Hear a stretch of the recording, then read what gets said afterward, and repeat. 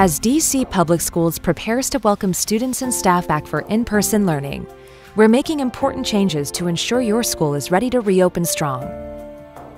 From the moment students and staff arrive, we are taking steps to prioritize their health and safety and ensure they have the resources they need so they can focus on learning.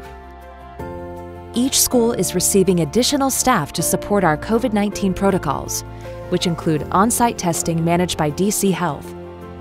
We're incorporating social distancing and hygiene practices throughout our buildings and in our curriculum. All our in-person programming is designed to maximize learning and prioritize safety.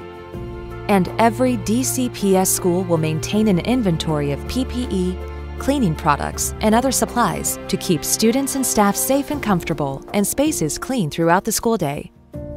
While water fountains will be turned off, bottled water or drinking cups will be on hand.